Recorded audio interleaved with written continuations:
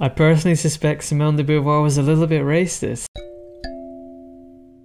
Welcome back to another Levity Books review. My name is Liam and I hope you're reading well. Today we're talking about The Second Sex by Simone de Beauvoir. It's often hailed as a canonical feminist text, although at the time of writing, Simone de Beauvoir was reluctant to identify as a feminist. This isn't the first time it's happened. Think of Virginia Woolf with A Room of One's Own, or Margaret Atwood in The Handmaid's Tale. Virginia Woolf and Margaret Atwood were hailed as feminist figures before they themselves clearly identified as feminists. So I sometimes wonder whether we are paradoxically oppressing women by identifying them as feminists before they identify themselves. We're placing a definition which doesn't need to be made.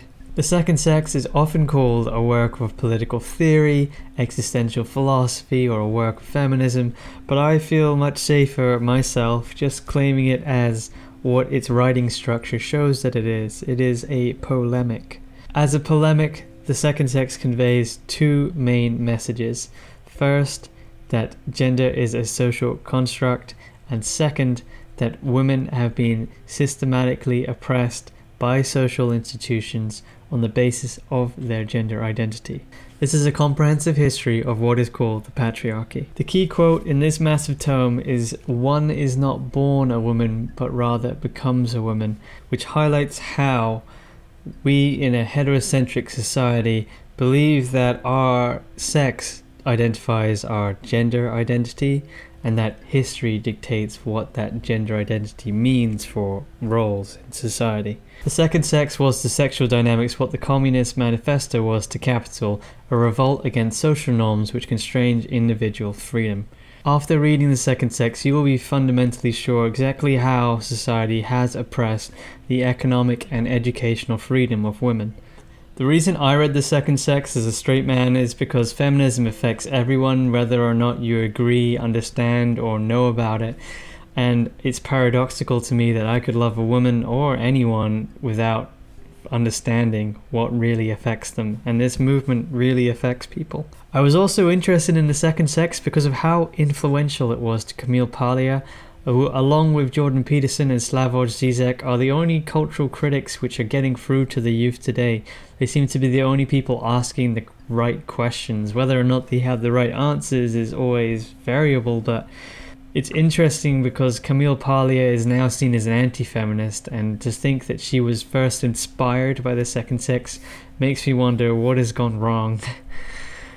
And I dislike some aspects of feminism and associated ideologies that I intend to minimize and clarify as precisely as I can for my own personal growth.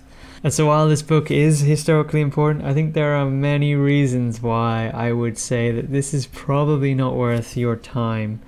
It's massive, outdated, vague, and exclusionary in a way which I think that there are better alternatives. The Second Sex is to second-wave feminism as is what Mary Wollstonecraft's The Vindication of the Rights of Woman is to first-wave feminism. Both are large, dense, dull, pedagogical texts calling for the emancipation of women. The problem is that what was once called a feminist text in the past is now called an anti-feminist text in the present day. For example, Wollstonecraft wrote that masculine is a redundant word because there's little reason to fear that women will acquire too much courage or fortitude, because their visible inferiority in bodily strength must make them to some extent dependent on men in the various relations of life. Needless to say, Wollstonecraft's statement would be contentious and probably labelled as anti-feminist. The Second Sex similarly seems outdated in that it seems to focus mainly on the interests of middle-class white bourgeois women. Because The Second Sex largely omits race and sexuality from its discussion, it's got a very heterocentric worldview that's not that applicable today. I personally suspect Simone de Beauvoir was a little bit racist. She keeps lamenting that being a privileged white woman is like being a black man, without ever saying that racism was inherently bad, or that saying that it's just not a comparison that's needed or necessary. It's as if she's claiming that racism should always be greater than sexism. This subtle repeated racist tone just makes me lose a little bit of sympathy for her argument. Much of the arguments of the second sex are based on historical evidence that was maybe not applicable at the time of publication, but has long shifted since its publication. So that is an argument in favor that this book was important and powerful and did bring about changes, but also that it might not be that relevant today. It might only be a historical text that you can look back on. It's not exactly clear what the second sex does beyond the vindication of the rights of women or A Room of One's Own by Virginia Woolf. But unlike the other books, the second sex is much longer, and over a third of this book are direct quotes from other places, and she rarely develops those quotes. The reason this book is popular is because it's a reference text of all the oppression before it, but it adds no original insight and it gives no clear future directions. It opened up the debate, but it gave no directions. I found the second sex in no way to be intellectually visionary. There's no interesting theories in here, and it holds value only as a riotous reference text. It doesn't specify that anyone or anything should change specifically and how. It makes no geographical claims, no concrete claims on how society should change. The second sex is a completely impractical book. By contrast, Virginia Woolf's argument in A Room of One's Own was just more balanced, enjoyable, engaging, precise, and just more lyrical and just way, way better. Because arguing that a woman's welfare depends on her ability to be heard, which depends on her ability to have enough money to afford a room in which she can write, is a very concrete argument. It outlines a socio-economical requirement for women to have enough money to live by themselves, to then represent themselves, so that then we can balance out the things in society. Moreover, this book at worst creates just more hostility than is needed, but in the war of the sexes was really ignited by this book. This book isn't for everyone, nor is it for every woman.